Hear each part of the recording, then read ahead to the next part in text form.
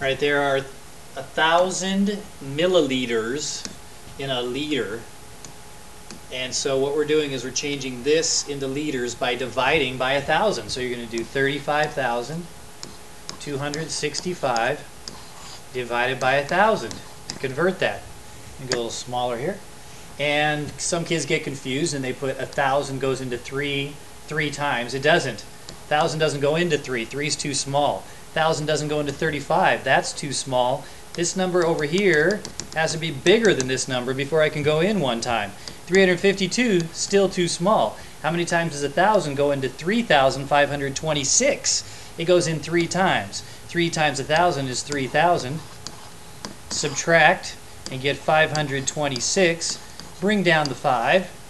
Okay, now we're going to say how many times does 1,000 go into 5,265? Well, it goes in 5 times. 5 times 1,000 is 5,000.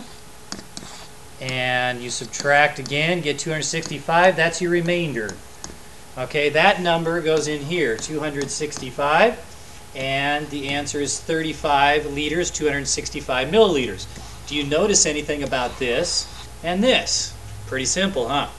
Okay, how about this one right here? 10 liters, 945 milliliters is equal to how many milliliters? This is the opposite of the last one that we just did. There are 1,000 milliliters in a liter, so you're going to do 10 times 1,000. To figure out what that is, we're not dividing, we're multiplying. Count the zeros, 1, 2, 3, 4. 1, 2, 3, 4. And 1 times 1 is 1. So this is 10,000 milliliters. And we add on our 945 milliliters, and we get 10,945. And that's our answer, 10,945.